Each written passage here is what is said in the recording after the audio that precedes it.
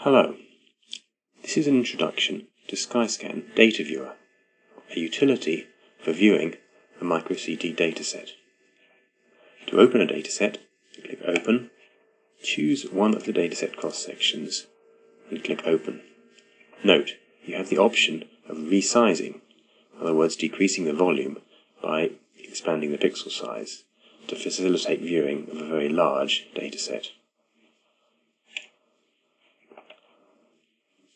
With the dataset open, you can take this slider here under the Z label and scroll through the cross-sections in the vertical or Z axis. Now to view simultaneously the three orthogonal axes, the X, the Y and the Z, click on the button just here, Load for 3D Viewing. To fit the image to the program window, click on the button here. You will see the coronal, the transaxial and the sagittal images. And you can scroll through any one of these using the corresponding slider.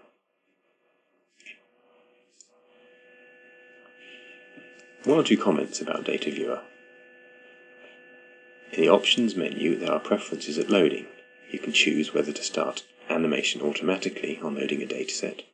You can choose a threshold above which it will automatically resize a dataset for more convenient viewing of very large datasets, and a couple of other preferences at loading. Under Preferences of Viewing, you can choose to adjust the speed of animation.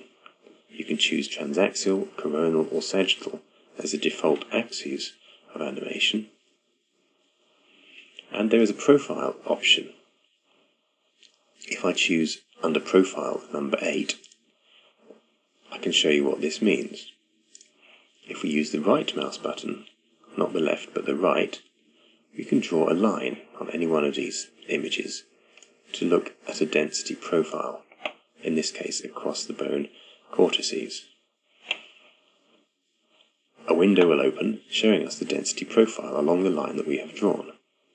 Furthermore, the green lines indicate that the density profile is averaged perpendicular to the line that we've drawn by the number of pixels that we set under Options and Preferences of Viewing, the number here. The profile that we draw can be output as a text file, clicking Save. Thank you.